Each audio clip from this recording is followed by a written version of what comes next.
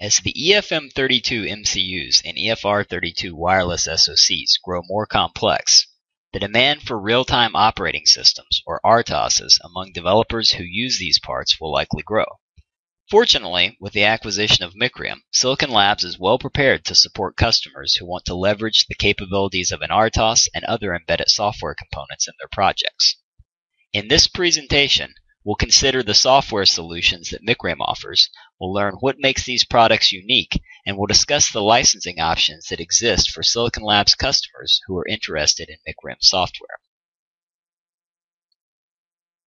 We'll start with a bit of background information on Micrium.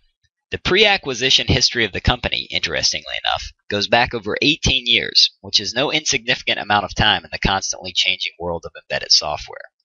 Jean Labrosse founded the company in 1999 to help support Microc OS 2, the successor to the original Microc OS kernel that he had created 7 years earlier. This history is important to many of Micrium's customers and users.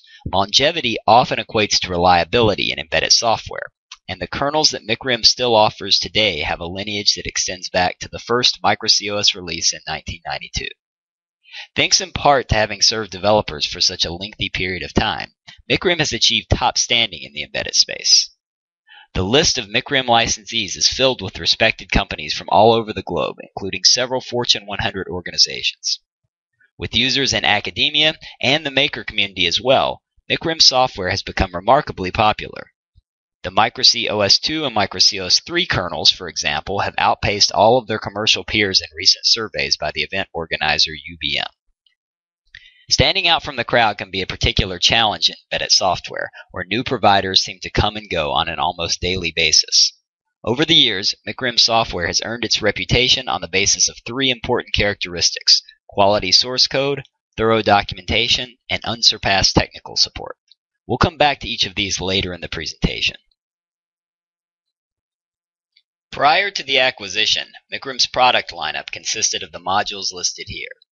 The aforementioned Microc OS 2 and Microc OS 3 kernels serve as the foundation for this group. Also referred to as RTOSs, the kernels are, ultimately, multitask schedulers, and they are surrounded by a file system named microcfs, a graphical package known as Microc GUI, and various protocol stacks, such as Microc TCP/IP and Microc USB device. There has always been a great deal of independence among Micrium's modules. For the most part, developers who choose Micrium can license just those modules that make sense for their project and easily arrive at a custom software platform that is free of unneeded code. Although several of the modules do require the services of a kernel to run properly, there is flexibility even in this area, since the necessary services can be obtained from practically any kernel as long as the proper interface code is available. Like the modules themselves, the teams behind the software have always maintained a degree of independence. Thus, each of the Microc products has mostly kept its own schedule for releases and updates. In a given year, it's possible for multiple releases of, say, the Microc TCP/IP network stack to occur, while another module, microcfs for example, is involved in just one release. In March 2017, Micrium released new versions of many of our software modules, and this release was unique for a couple of reasons. For one, a conscious effort was made prior to the March release to increase the software's level of integration. In other words, Micrium's engineers worked to ensure that software modules function optimally alongside one another. It's still possible, after the release, to license individual components, but the development efforts and the release schedules for the new modules are synchronized. The other change made for the new release is that the modules involved, which collectively are now referred to as Micrium OS, are exclusive to Silicon Labs. This is not to say that Micrium no longer supports other hardware providers. We still offer the full range of Microc products that existed prior to the Micrium OS release, and will continue to maintain these modules and ensure that they meet the needs of our customers. Micrium OS, though, is intended only for Silicon Labs devices, allowing us to modify the software specifically for those devices, and to ultimately bring in wireless stacks and other modules from Silicon Labs to make the OS components part of a larger turnkey software platform. Already, Micrium OS has been integrated with Silicon Labs' Gecko SDK and the Simplicity Studio IDE. The integration makes it especially easy to get started with a new project on an EFM32 or EFR32 device. Simplicity Studio includes a number of software examples that incorporate Micrium OS, and these can be built and run on Silicon Labs hardware with just a few mouse clicks. Following a successful build, there are a couple of unique tools that can be used with the resulting executable code to accelerate development of applications based on Micrium OS. One of these tools, which was developed by Micrium and has garnered a great deal of attention in the embedded space for its unique capabilities, is Micrium Probe. The other tool, named System View, comes from the debugging experts at Seger and offers developers of applications based on Micrium OS unique RTOS-centric trace capabilities. We'll now consider both of these tools in more detail. Micrium Probe is referred to as a graphical live watch tool, and that name is, in part, intended to highlight similarities with the watch windows that are common in embedded debugging environments. Developers who use Micrium Probe, though, certainly get much more than just a watch window. Whereas watch windows tend to be static, updating only when code execution has been halted, Micrium Probe provides a live, continuously updated view of a system's variables. Additionally, Micrium Probe is a graphical tool. Rather than displaying a table of values, it allows developers to read and write variables through an extensive selection of graphical components, including gauges, switches, and dials. Practically any embedded system can be connected to Micrium Probe, since the tool supports a wide range of communication protocols. Running on a PC, Micrium Probe can connect to an embedded target via TCP/IP, RS-232, or USB. The tool also has drivers for a number of popular hardware debuggers, including the Seger J-Link. For developers using Silicon Labs starter kits, the J-Link is an especially appealing option since many of the kits have a built-in version of this debugger. Alongside the J-Link debugger that can be used with Micrium Probe, Seger offers a collection of interesting tools, one of which, System View, can be very helpful for debugging applications based on Micrium OS. System View provides its users with high-level trace information pulled from a connected embedded system. This information, essentially, is a summary of RTOS activity during a given time. It includes records of task switches, semaphore posts, delay calls, and other kernel events. By leveraging the information that System View collects and displays, developers can more easily eliminate challenging bugs and identify performance bottlenecks. Access to helpful tools that accelerate development cycles is certainly one reason for choosing Micrium. But what else influences developers who are trying to decide on an operating system? The answer to that question may be a bit surprising for anyone who's not overly familiar with the embedded software space. There's sometimes a tendency to think that software sells mainly as a result of features and performance. A richer feature set and better performance translates into increased sales. However, in the embedded space, and in particular in the safety-critical fields where many of the developers who rely on Micrium's Micro-C modules are found, that's not always the case. Although there are undoubtedly developers who select Micrium for a given set of useful features or the ability to perform at a particular level, oftentimes the criteria that separate Micrium from other RTOS vendors in the eyes of customers go beyond such concerns. For years, a defining characteristic of Micrium's products has been quality source code. The developers of every Micrium module follow rigorous coding standards, a policy that is evident from just a quick glance at the modules themselves. Quality source code is more than just an aesthetic concern, though. The attention to detail that is apparent in Micrium's code is, not coincidentally, a hallmark of reliability, and this particular attribute is at the root of Micrium's popularity in the safety-critical world. Product categories that are deemed safety-critical include aerospace components, medical devices, and various industrial control systems. The developers of such products often follow coding standards much like those established by Micrium, and the developer's output might ultimately require certification, a process through which a government agency or another authoritative body determines whether a particular system and the software that it incorporates could safely be used as its developers intended. To achieve certification, the developers of an embedded system must provide the appropriate certifying body with a massive quantity of test results, specifications, and other documents, which together are referred to as deliverables. The use of Micrium can substantially accelerate the process towards certification because deliverables for the Micro-C OS 2 and Micro-C OS 3 kernels already exist. Micro-C OS 2, in fact, has served as the basis for a lengthy list of safety-critical products going back to 2000, when it was first used in a DO-178B certified aerospace device. While this history and the associated certification deliverables are not needed for every embedded systems project, they are highly reassuring to any developer concerned about safety and reliability. Micrium's developers take great pride not only in their software, but in everything that is provided alongside it. And one of the key accompanying items for any professional software solution is documentation. It's not uncommon for software providers to boast about their documentation, but few companies in embedded software have a history of quality documentation to match Micrium's. Much of the success of the original Micro-C OS, which of course was the forerunner to Micrium's current kernel offerings, can be traced back to the book that introduced the kernel to many of its first users. Taking a strategy that was unheard of at the time, the Micro-C OS book described practically every line of the kernel's code, allowing developers to easily learn how to use kernel services and even how those services were implemented. Micrium's focus on clearly and logically documenting all software has continued to the present. In 2010, Micrium Press was established with the goal of providing texts that benefit the embedded community. Currently, the Micrium Press collection includes 7 books on the Micro-C OS 3 kernel, as well as titles on TCP and USB.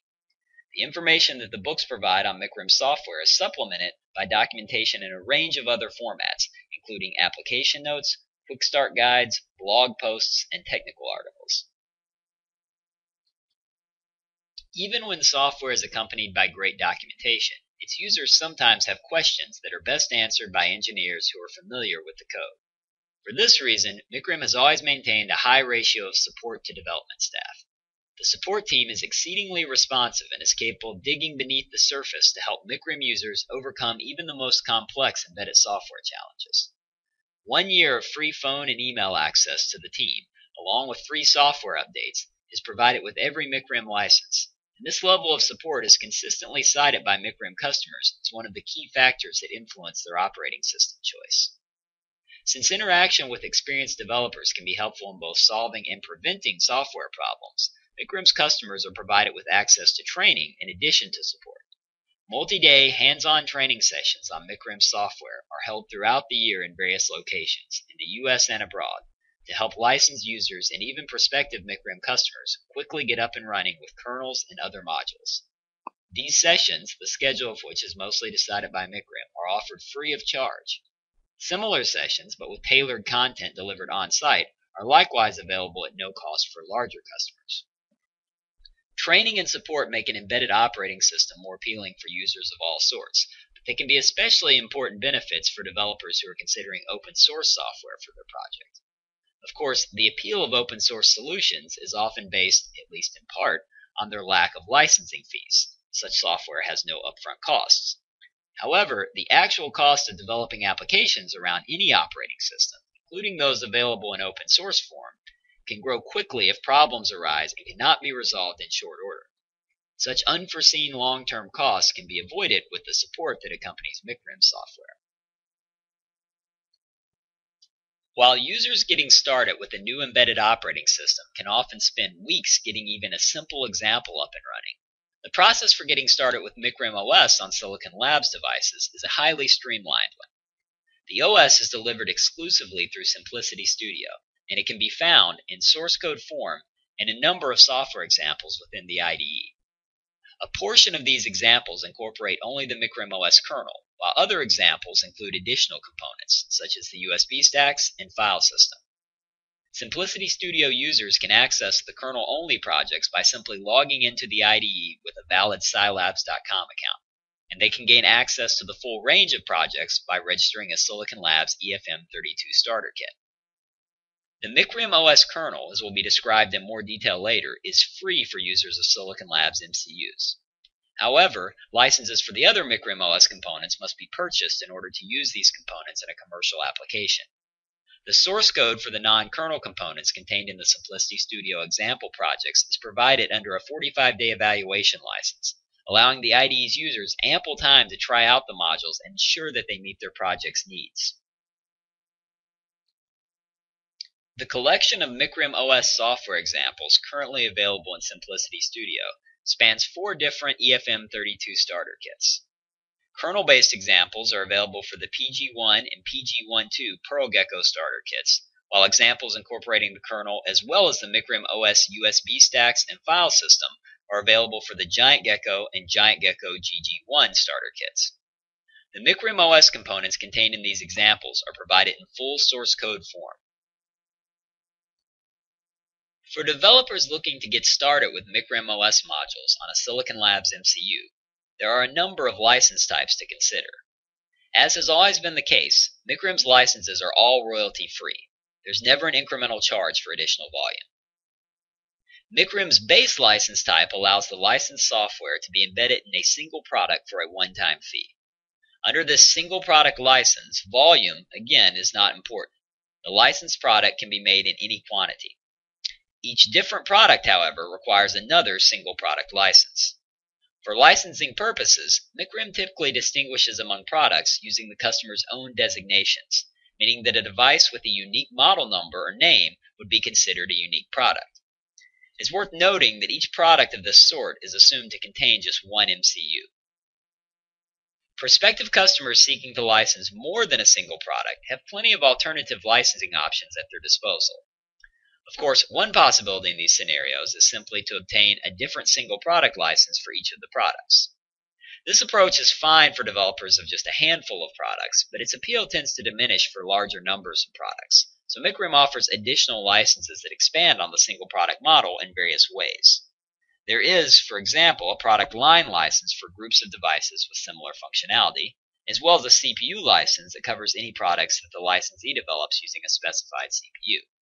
The broadest of all of these options is the site license that allows development of any product based on any CPU at a physical location named by the licensee. Micrium's pricing, like the aforementioned licensing models, is easy to understand, and it provides a special incentive for developers who choose Silicon Labs devices. The Micrium OS kernel is entirely free on these devices. While licenses must be purchased for other Micrium modules, Silicon Labs customers can establish a robust multitasking foundation for their applications at no cost. In this presentation, we've covered Micrium's modules from a number of different vantage points, but of course there are many details that we've omitted. If you're looking for additional technical information on the modules, then the best starting point would be the Micrium documentation site, doc.micrium.com, which offers users' manuals and free PDF versions of the Micrium books. If you need additional information pertaining to sales, or if you have pending questions on any other Micrium-related topics, you can call or email me, Matt Gordon, using the contact information shown here. Under this single product license, volume, again, is not important. The licensed product can be made in any quantity. Each different product, however, requires another single product license. For licensing purposes, Micrium typically distinguishes among products using the customer's own designations, meaning that a device with a unique model number or name would be considered a unique product. It's worth noting that each product of this sort is assumed to contain just one MCU. Prospective customers seeking to license more than a single product have plenty of alternative licensing options at their disposal. Of course, one possibility in these scenarios is simply to obtain a different single product license for each of the products. This approach is fine for developers of just a handful of products, but its appeal tends to diminish for larger numbers of products, so Micrium offers additional licenses that expand on the single product model in various ways. There is, for example, a product line license for groups of devices with similar functionality, as well as a CPU license that covers any products that the licensee develops using a specified CPU. The broadest of all of these options is the site license that allows development of any product based on any CPU at a physical location named by the licensee. Micrium's pricing, like the aforementioned licensing models, is easy to understand, and it provides a special incentive for developers who choose Silicon Labs devices. The Micrium OS kernel is entirely free on these devices. While licenses must be purchased for other Micrium modules, Silicon Labs customers can establish a robust multitasking foundation for their applications at no cost. In this presentation, we've covered Micrium's modules from a number of different vantage points, but of course there are many details that we've omitted. If you're looking for additional technical information on the modules, then the best starting point would be the Micrium documentation site, doc.micrium.com, which offers users' manuals and free PDF versions of the Micrium books. If you need additional information pertaining to sales, Or if you have pending questions on any other Micrium-related topics, you can call or email me, Matt Gordon, using the contact information shown here, which offers users' manuals and free PDF versions of the Micrium books. If you need additional information pertaining to sales, or if you have pending questions on any other Micrium-related topics, you can call or email me, Matt Gordon, using the contact information shown here.